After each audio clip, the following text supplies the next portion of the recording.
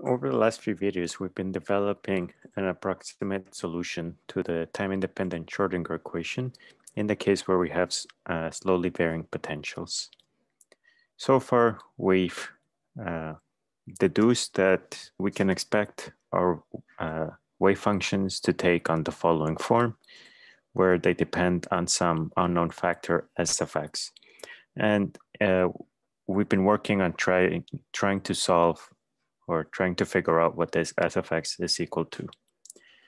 Plugging in this assumption into the time-independent Schrodinger equation got us to this new nonlinear differential equation, for which we were able to say that for a slowly varying potential, because this second term is very small, we can take a power series development of s of x in terms of this reduced Planck constant h bar, which is now serving as a measure of smallness in our approximation. And what this means is that any term of order h bar square or higher, so h bar cubed, h bar to a fourth, etc., will be considered negligibly small, because already we know that for slowly varying potentials, terms with order h bar are already very small.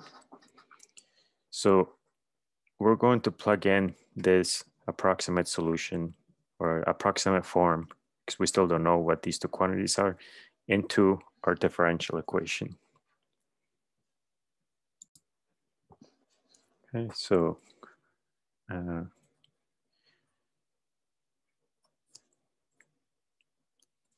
we're plugging it into this equation over here, which we'll denote by this little star.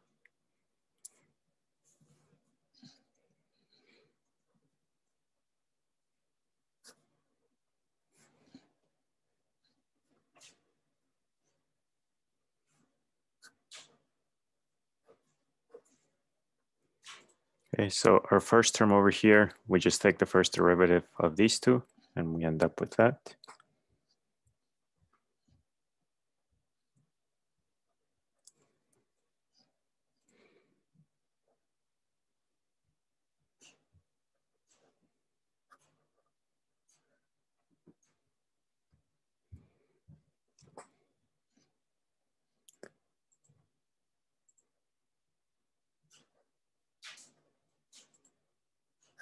Then our second term, we have to take the second derivative of both of these.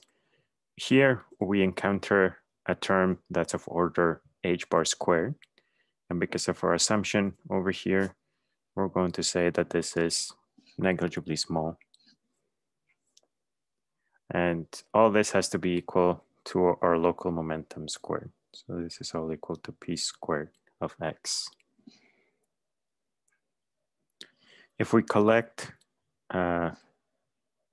terms of the same order of h bar, so anything that doesn't have an h bar put together, anything that has h bar to first order, so terms like these will go together. We can get it into another form.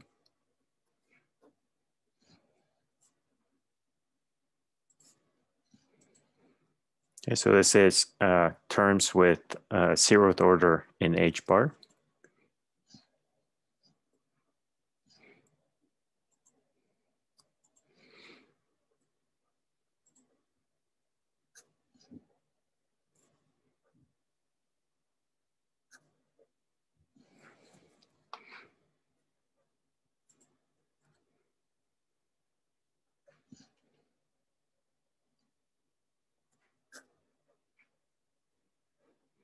And this is all the terms of order h bar.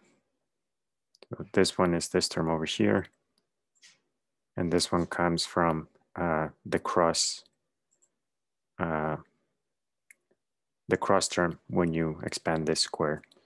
We've also lost another term over here, because when you expand the square, you're going to get a term h bar squared ds1 dx.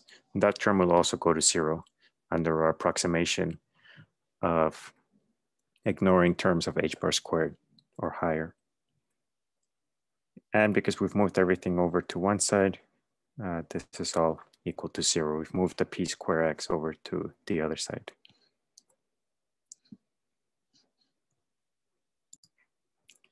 Okay, and then for this equation to be satisfied, because it's a power series expansion, each one of these terms has to be identically 0. So this term has to be 0, and this whole term has to be 0. If both of them are 0, then our equation is satisfied.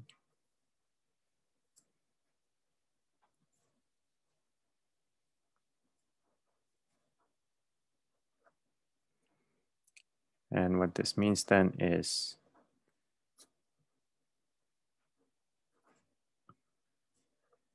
from our first term, we get that ds not dx squared is equal to p squared x from this over here.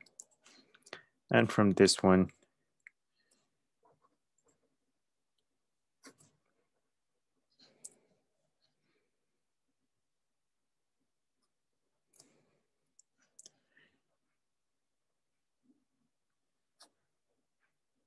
it's a bit, it's a little messy, but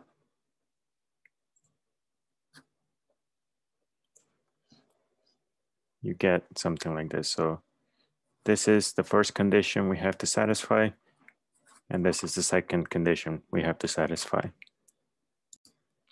If we can solve for S0 and S1, then we will have our solution for S of x, or approximate solution for S of x. Okay, so we'll start with the solution to equation 1 because it's easy. If you take the square root of both sides over here,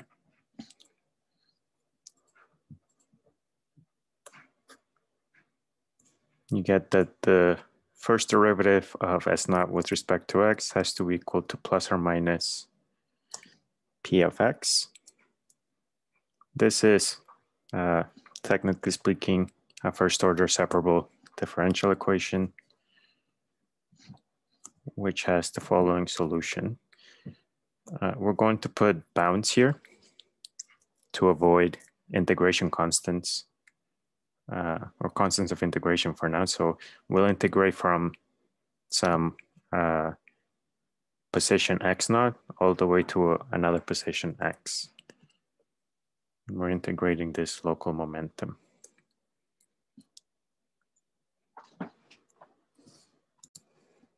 Okay, so we've solved equation 1. Now we can use this solution, or rather this form, to solve for equation 2.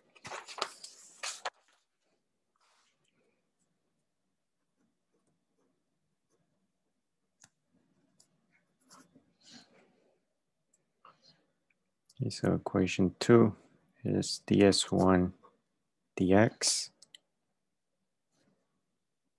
equal to I over 2. We're going to substitute the second derivative of S0 by plus or minus dpx dx. And the first derivative we know from developing a solution to equation 1 that that's equal to plus or minus px. And so just to write it out here.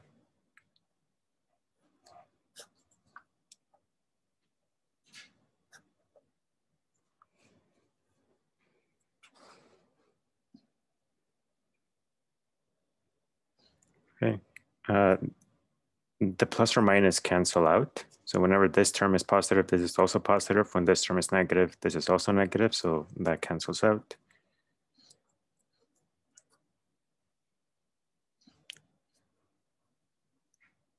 We're left with this expression. We can rewrite this type of factor, this dpx dx 1 over px. This is, by the chain rule, the same thing as the derivative of the natural log of p of x.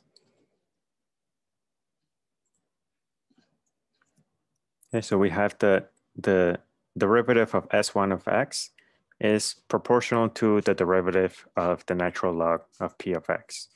This means that whatever term we have over here has to be proportional to this term, and the proportionality is just I over 2. So that means that S1 of x will be I2 natural log of P of x plus some constant of integration if we were to formally integrate both sides.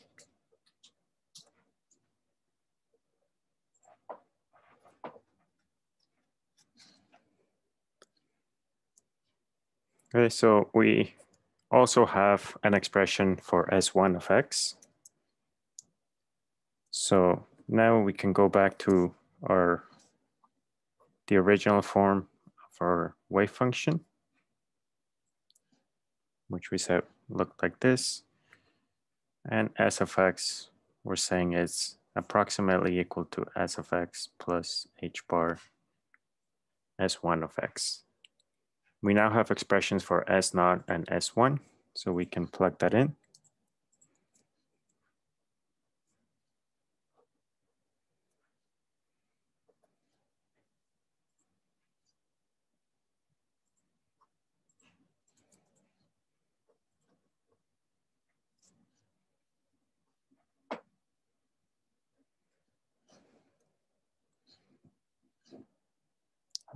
This is equal to,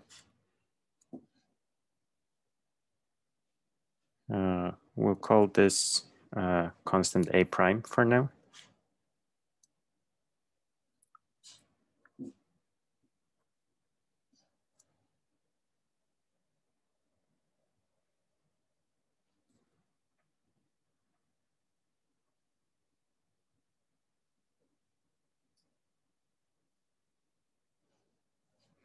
Okay, so S0 of x had two possible solutions. It could be plus this integral or minus this integral. So we actually have two solutions. And S1 of x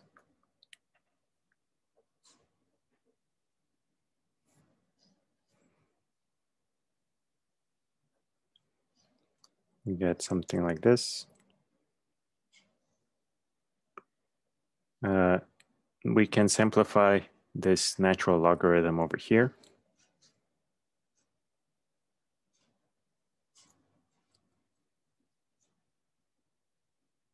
There's another I here from this part there. So the i's will cancel out.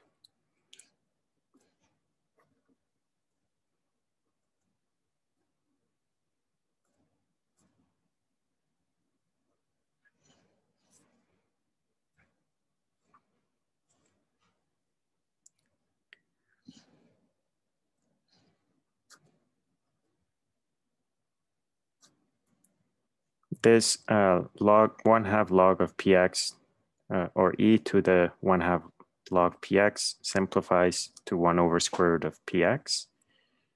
And you have this extra constant of integration, which technically speaking, this should have an I as well as a purely complex number.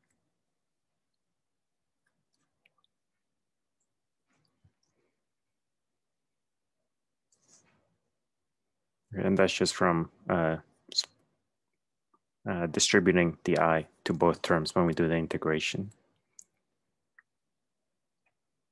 Okay, we're going to absorb this constant into this one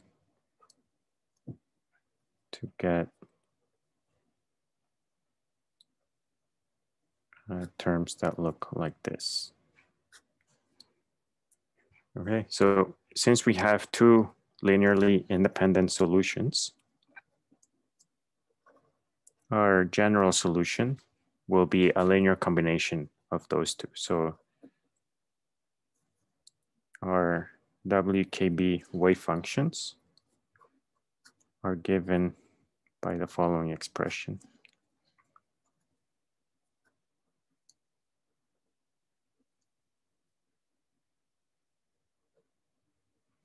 So this is taking the positive term.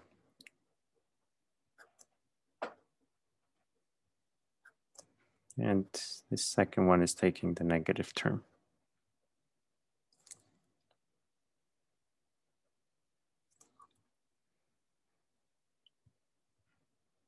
Okay, so this is one of the central results of the WKB approximation, where the wave functions will take on this general form. And again, this P of x is this semi-classical idea of a local momentum.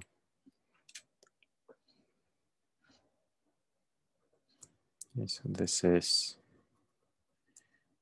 our solution to the time-independent Schrodinger equation in the WKB approximation.